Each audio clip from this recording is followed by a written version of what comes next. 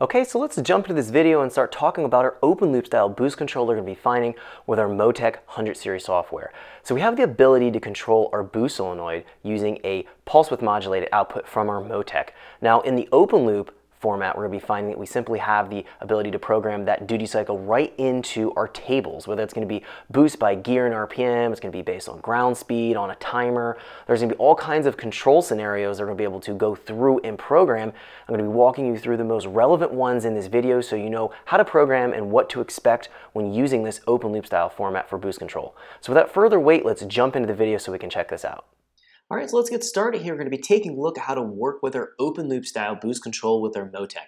It's going to be the most simplistic way to control boost. The next video we're going to be checking out how to do closed loop style tuning. So let's go ahead and first figure out how to do this open loop style. What we're going to be doing is creating a new page, just like we found with our idle tuning page.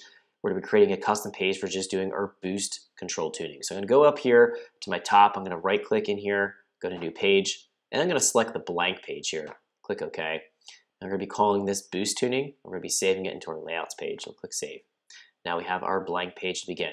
Now the first thing we'll do, right click, go to add. We're going to be going to adjust table. This is going to be where we make our adjustments for the parameters or for any of the actual tables for our boost control. So we're going to want to have this here. Let's go ahead and just kind of collapse this a little bit. Next we'll go right click, add. We'll go into dial gauge. And we're going to be first selecting RPM or engine RPM. We want to see what that's doing when we're doing our boost tuning. That's going to be an input that we have to always kind of monitor and keep an eye on. We're going to go ahead, right click, copy this, right click, paste it, bring it up here, and let's actually shrink these just a little bit. We need to have some room here. Make sure we're not going to run out of room.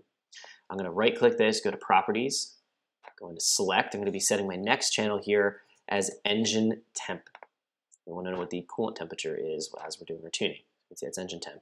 Right click, copy, right click, paste.